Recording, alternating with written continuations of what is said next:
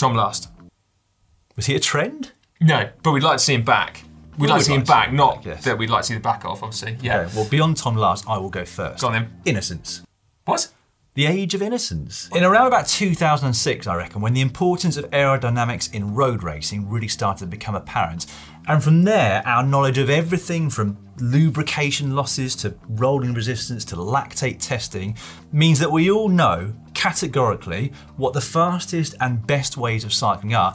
And unfortunately, it means it's got really, really expensive. That is true, actually. You turn up at a fourth cat race without aero socks, and you're better not even worth starting, are you, really? I mean, I am joking, because of course, Alex and Mark from GCN and I raced on £500 bikes last year, and loved it, but I do get your point. I think that carbon fibre should be banned from all junior races. That's a good idea. Yeah.